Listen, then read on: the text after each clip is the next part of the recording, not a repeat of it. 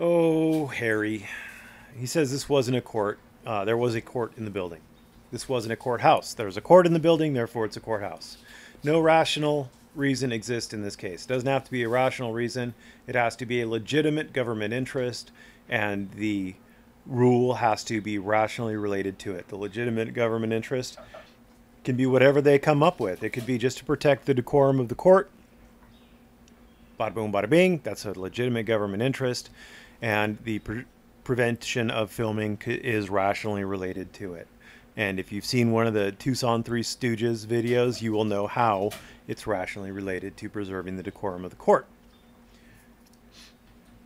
Hey, every government agency is free to operate in secret. All they have to do is have a session of a multiple court in the town council chambers. No. No. Every government agency is free to operate in secret right now, pretty much from the get-go. If you walk into a police station, let's say you're in a state like California where it's next to impossible to get trespassed from a public place, or a place that's open to the public, like a police station lobby, you could film anything you want in that police station lobby, probably. And what will you be filming? Will you be filming the nerve center of that police station? No, you won't. That will be back somewhere where you can't get to. That police station is free to operate in secret. Now, even in California, where again, it's very hard to trespass people from places that are open to the public, it is not hard to trespass people from places that aren't open to the public, like government offices. Not open to the public, that you don't have any right to be there. They can trespass you from it. They get to operate in basically secret. Now, there are Freedom of Information Acts, there are sunshine laws, there are open government records laws, things like that that are designed to shed some light onto what's going on back there in secret. And it's not perfect. And yes, government bureaucracies do try to insulate themselves from public scrutiny. And yes, it is an issue, but they don't have to resort to having a court in them. A town council chambers can restrict filming anyway. If you remember Rice v. Kemper, I covered that. There are lots of Akins v. Knight, I think, is the case that referenced a lot of those. That's the one where I went over some of those. But yeah, town council meetings, they can restrict or deny your right to film. They can. They can't stop you from taking notes or from remembering what is being said in there and saying it on the news later or anything like that. Your testimony is still valid and whatever, but they can already, unless state laws state otherwise, they can already prevent you from filming in a town council meeting. Not a criminal court, period. I don't understand what you're going there. If you're thinking that courts can only restrict your right to film if it's a criminal court, that is incorrect. I've never stated that. So definitely you can't film in a criminal court, in federal court, I should say, period, but whatever. No jury, none of the reasons they use to justify the decisions in the cases you cited. In Chandler v. Florida, the Supreme Court looked at Florida's laws and they didn't have an issue with it, and they didn't base it on. I was throwing issues that can come up out there, but again, the court can simply say that they're trying to preserve the decorum in the courthouse. That is a legitimate government interest, and they can prevent you from filming because that's rationally related to a legitimate government interest. See the Tucson Three Stooges.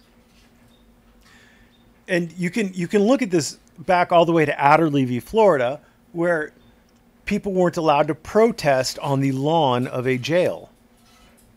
What harm could protesting on the lawn of a jail do? Well, the sheriff has a legitimate interest in controlling what happens on the lawn of that jail.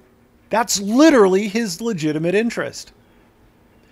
And not allowing people to protest on it is rationally related to his legitimate interest. Ta-da! I mean, When I said it was a low bar that the government wins, it's because it is a really low bar. It is super low. The government wins it. 99 times out of 100, the government wins it. Open Public Meeting Acts no longer apply. If there is an Open Public Meeting Act, then it would apply as long as it's not being held in a court or a courthouse. And you can still attend an open public meeting, even if it's in a court or courthouse, and you can take notes, and you can be a witness as to what happened inside it. And they will probably have minutes, and they will probably have a published agenda. Somebody may even be taking notes, like official notes, like a recorder of some sort. Fighting for the government's authority to stretch logic beyond rationality. You disagree with it, but that doesn't make it anything other than what I said it was. So they can treat people asking about a tax bill like complete shit in secret. Well, no, they can't. You can still make a complaint. You are still a witness to what happened. If you were there, you're a witness to what happened. If they are recording, if they have surveillance videos and things like that, you can, if you sue them, you can demand they produce those in discovery. And they have to have a really good reason not to. Or else the judge will just demand they do it. And if they don't, then he'll hold them in contempt, and et cetera, et cetera. All these videos in which you claim that government gets checked. I have no idea what you're trying to say. All of these videos in which you claimed that the government gets checked. I don't know what you mean there. Your moral justification for why James is wrong. I never used a moral justification for why James is wrong. James is trying to use morality to justify why he's right. I have used the law to show why James is wrong. Morality doesn't come into it. It's law. Is it legal or is it not legal? What's the burden that the government has? What's the burden that the plaintiff has? That's, yeah. A judge can do whatever he pleases. I think he meant to put a period there because he capitalized you. A judge can do whatever he pleases, but it is appealable. So I don't know what you guys think happened before there were cameras or audio recording devices, but every court I've ever been into and every court I've ever seen has audio recording, period. They just do. Even the Supreme Court records the audio.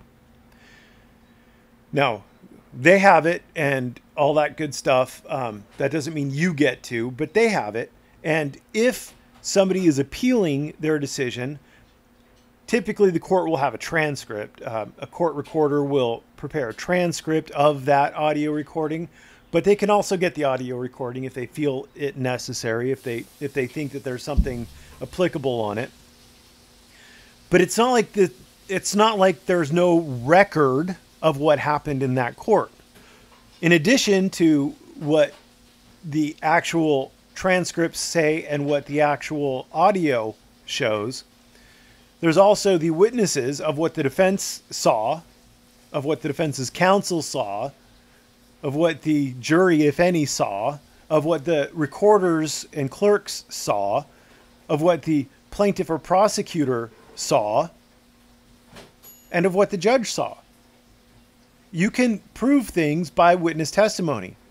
If there's something that doesn't get captured on the audio recording, like let's say that the bailiff just walks up behind the defendant and punches him in the back of the head, that wouldn't obviously be caught on the recording, or probably won't be caught on the recording. Usually what the judge will say was like, let the record show the bailiff just punched the defendant on the back of the head. But even if he doesn't, there's still witnesses there. It's not like this is happening in secret. There's probably people in the gallery behind watching this trial. This isn't in secret. This isn't a secret court. Uh, Juveniles are typically done in closed courts, but they still preserve a record that an appellate court can review. So I don't. And if a judge is out of line, then the judge there are literally ethics that are specific to judges. Like judges can't take gifts. Judges can't like do videos or do films for people or endorse people, etc. I mean, there's a lot of ethical considerations judges have to abide by. And if the judges don't, then they face disbarment, they face sanctions, they face losing their judgeship, they face criminal charges. You can sue a judge if they don't protect your due process rights. A 1983 lawsuit, you can sue a judge. In addition to whatever criminal sanctions that the judge may face for doing something horribly wrong. If it's just a legal issue where the judge makes a bad ruling, that's what courts of appeals are for. So yes, he can do whatever he pleases, but subject to, it's like you can do whatever you want in your house, provided that you don't break any laws. The judge is the ultimate arbiter of what goes on in his court, subject to the laws, subject to sanctions, and subject to appeals. You just proved he has a point. No, he thinks he has a point. You think he has a point. And no, I have not proved how sleazy the justice system is. There are a lot of checks in the justice system.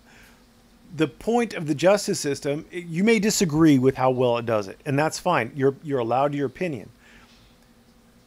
And the justice system is not perfect, and I will grant you that. There is no perfect system out there. As long as there are people involved, people aren't perfect, therefore the system can't be perfect. But it is the best system that we've come up with so far. I think it works better than a lot of other systems. A lot of countries will require the defendant to participate in the investigation against the defendant. I don't think that's terribly kosher. A lot of countries don't have a Fifth Amendment. They will require the defendant to testify and face further penalties if the defendant lies under oath. So if he's asked, did you commit this crime? And he says no, and then it's proved to commit the crime. Now he's facing perjury-esque charges, etc. So, Harry, why don't you come up with a better system? Why don't you come up with statutes? I already told you that you can change these things to a certain extent by statute. No, you really can't. I mean, to an extent you can, but it's always going to be up to the discretion of the judge or the chief judge on whether or not he's going to allow photography in the courthouse because of the interests of justice. But you could theoretically make a statute that more narrowly tailors it to not prevent filming after or when there's no court in session or something along those lines. Anyway, I'm kind of getting off into the weeds here. The justice system isn't perfect, but there are a lot of checks and balances on it. And because you don't understand it, you think there's no accountability, but there is. There's a whole lot of accountability in the justice system.